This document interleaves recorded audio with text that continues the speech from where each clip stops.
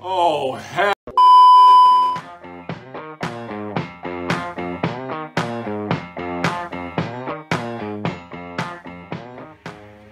So the tank is done, at least when it comes to the general disposition.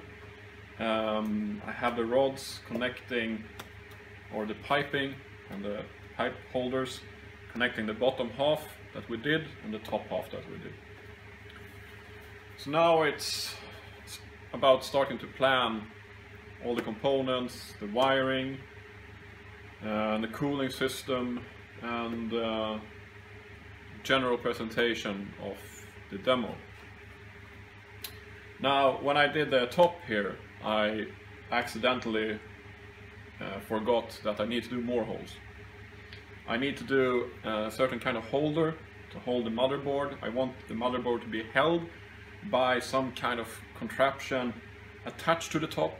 So if you need to lift out anything from maintenance, everything is connected to the top. So you don't end up in a situation where you lift the top off, you still have all the electronics in the bottom with wiring going through the top. So you need to start disconnecting and reaching in maybe where you can't reach very good. So any maintenance job, if I wouldn't attach to the top, would be a lot harder and more inaccessible. So I'm just gonna keep that detail in mind. I'm gonna drill 2 holes extra in this to support some kind of frame that goes down into the tank and hold it. And then I also need to make extra hole for refilling Novec, because unfortunately Novec gas is very good at escaping. So there will come times when you need to refill Novec for this demo, because it will evaporize. So I'm just gonna make a little refill hole with a you know, kind of lid or something that you can, you know, just refill in. So next step, plan those 3 holes and make the entrance for the Novec refill, or the lid for the Novec refill, and of course the construction that's going to hold the motherboard. So that's the next step. Okay, so my idea for the motherboard holder is quite straightforward. I'm going to use a 12mm copper rod, and I'm going to bend it into a U shape, and then I'm just going to attach it down into the tank from there to there, about there to there, going down, and then I'm gonna make some kind of 3D printed parts that snaps onto this frame and in turn also holds the motherboard, because then I can just be quite crude doing this, and then I can adjust the fine details with a 3D printed model instead. So I'll start with this. I'm gonna bend this to a U shape, this rod, and try to make, I don't know, holes in the back a little, maybe all the way back there, and yeah, that's it.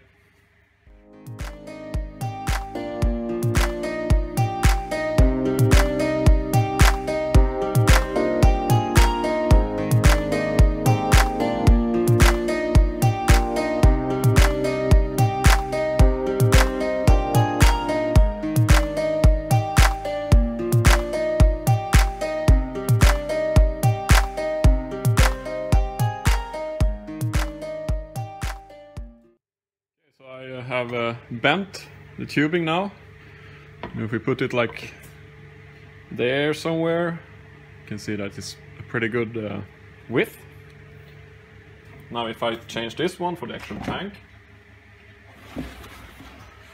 here, you can see that this goes down very nicely.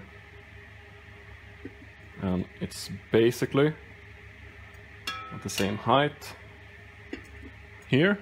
That's the lid, but I'm probably gonna have it lifted up a little, like so. And I can see here that I can't really put it too far back, because then it will hit the sides. So I'm probably gonna stick with I don't know.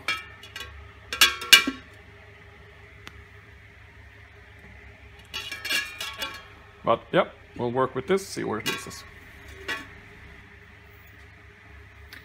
Now I'm thinking I'm actually going to make one more, but with a little shorter distance here. And I'm just gonna test it as well to see which could be the better option, because this is the best option when it comes to the width. For the simple reason that the motherboard is basically the same width.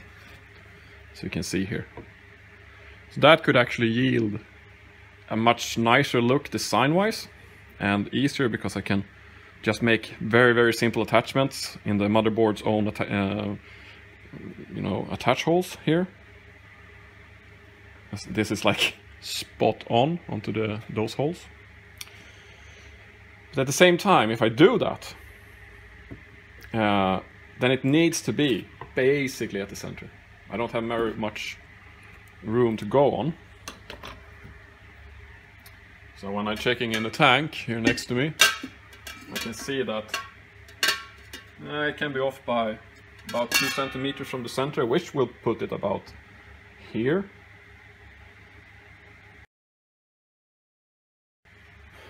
Okay, so I've been thinking a little. I mean, I've been cutting this now, so it's the same length in both. Looks quite nice actually.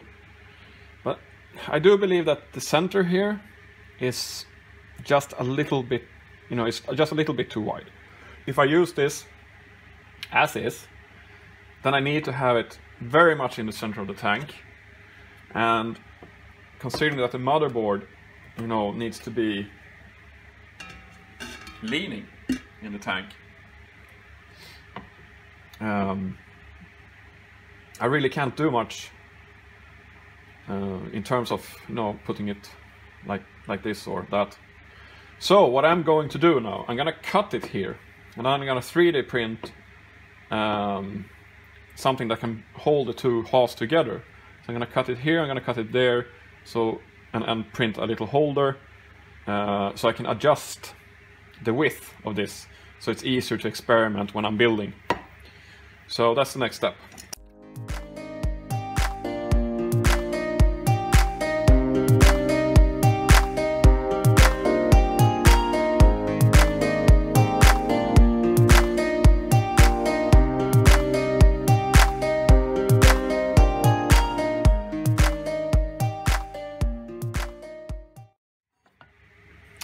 Two nice pipes. So now I can actually, if I want it only that long, then I do it that long with a little piece together here.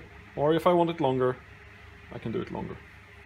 Now I, of course, have an option here if I want to stick with that, because now I have cut the pipe.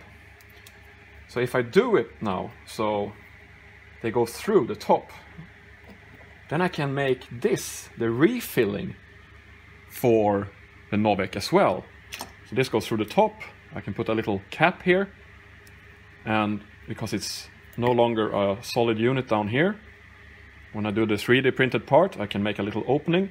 So when I refill the Novec on top here, it goes through the pipe into the tank. It's a very elegant solution, I think. We'll see if I'm going to use that. It depends on a few things as I go. That's the plan. So let's go and do the 3D print part. Okay, so we're back. I have now 3D printed a few parts to make the motherboard sit on top of this pipe here. And this is what I have been 3D printing.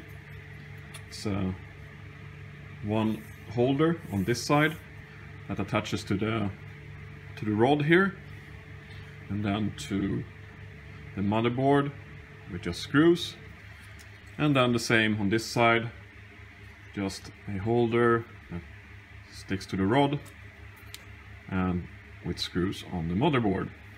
And then I also have printed a little spacer here that I attached so the motherboard wouldn't go too much down on this construction. And of course I also left this, so in case we want to fill Novec within the pipes, we can do that using the pipes. I'm quite happy with this result. It looks neat. It's still ample space for all the cabling. So now I need to devise some means to attach it to the top here. So I need to figure out where the cooler will be. It's going to be there, and then about where the center of the tank will be. Should be about there. Let's see. Yeah, I think I will actually stick with that. It will also be very nice to have these lines that I drew for the triangle before as a guide. So this looks actually like this will be the perfect spot here. So yeah, I will use the lines I've already drawn to attach the rods. So I'll go ahead and do that right now. Okay, so here I found a 12mm drill, and I just took a normal other drill because I need to do the pilot holes first. So I'll go ahead and do that.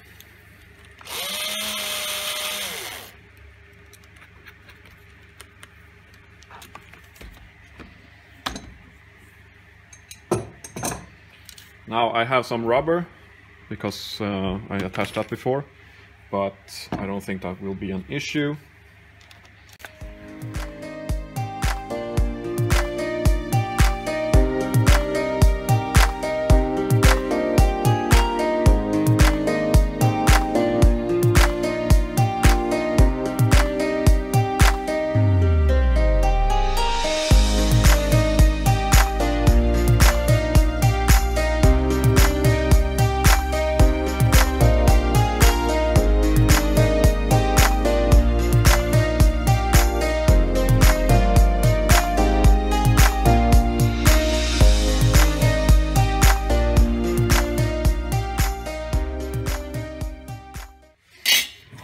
Now I don't have to worry particularly much about these holes when I cut them open, because yes, this should be an issue for gas, but I'm gonna attach the rods here, and then I'm gonna have like washers just holding everything together, and bolts and nuts, so this will fix itself, I hope, at least.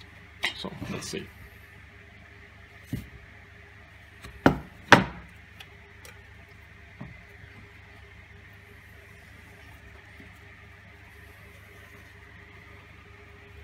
There we go. It's quite neat. That could actually work pretty nice, I hope. So, yep, that in here.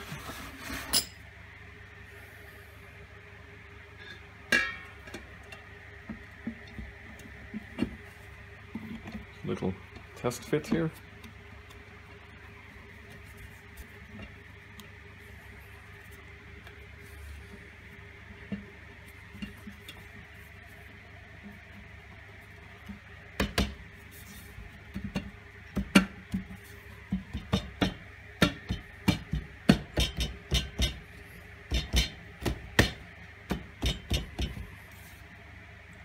Look at that!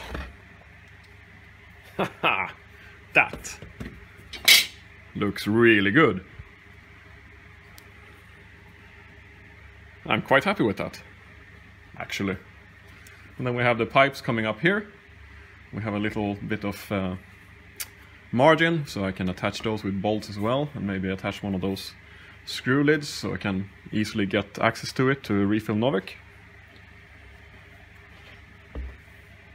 Now it's actually starting to look decent.